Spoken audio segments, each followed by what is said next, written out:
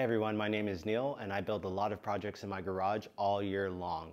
And there's a lot of work that happens long before I step foot in here, which is why my channel would be absolutely dead if I didn't have 3D modeling software. For my workflow, I chose Fusion 360 and I'm going to be going over the reasons why. But we're going to be going inside because it's way too hot in the garage today.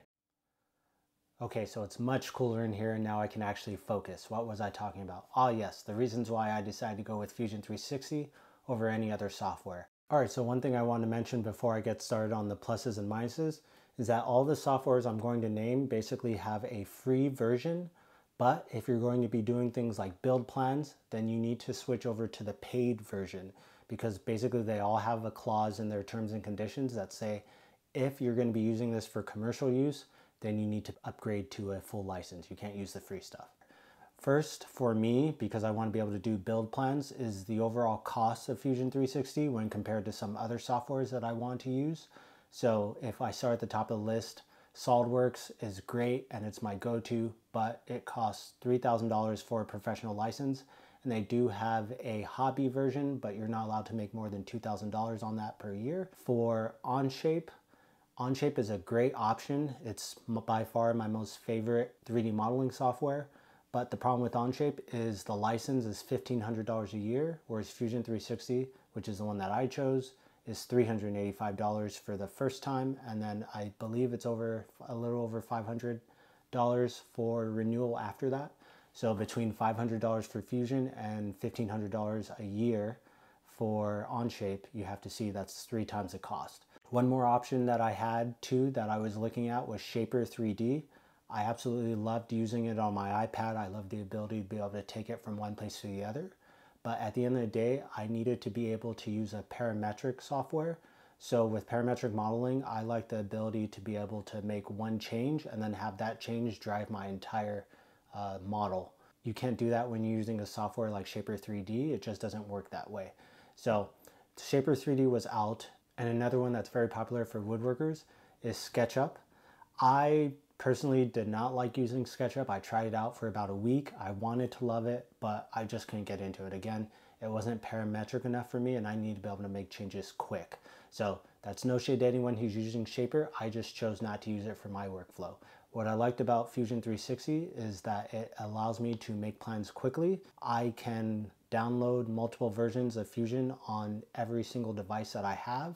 So it's on my laptop, it can be on another computer, it could be on my phone as a light viewer.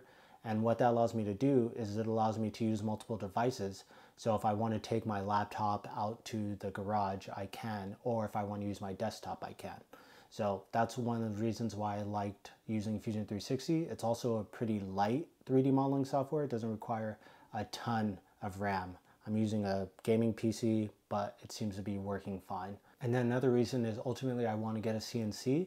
So it has the ability to run toolpath and do that type of work, which is another great reason why I wanted to go with it. And then third, it's kind of like middle of the road. It's not a basic 3D modeling software, and it's also not a super advanced 3D modeling software like CATIA. So it's kind of middle of the road for the price and everything. It made sense for me to go with it. Another reason I decided to go with it is there are a lot of tutorials on Fusion 360. They have a great blog website, and then they also have so many YouTube videos already existing. So I'm no stranger to 3D modeling. I've been 3D modeling for almost 20 years now, nonstop, and I'm very familiar with the tools, but obviously every single software works slightly differently. So you need to be able to find the commands quickly, and I wanted the ability to be able to type something in YouTube and then find what I need as far as a video and then continue on my workflow. Okay, so I've been using Fusion now for about 8 months and I really like it. It's very easy to pick up, and also it's very good for what I'm doing. I'm just making woodworking projects, so I'm doing workbenches, tables, desk. I'm doing all those easy to moderate projects where they have anywhere from 5 parts to 20 parts, but usually nothing more than that. I'm not putting together an airplane or a motor or doing any type of advanced surfacing or modeling. It's just in part design. So Fusion's great for that. And like I said, for the price, it allows me to have a full 3D modeling software for less than $400 a year. So I can't beat that. All right, so I just want to go over the reasons why I chose to use Fusion 360 in my workflow.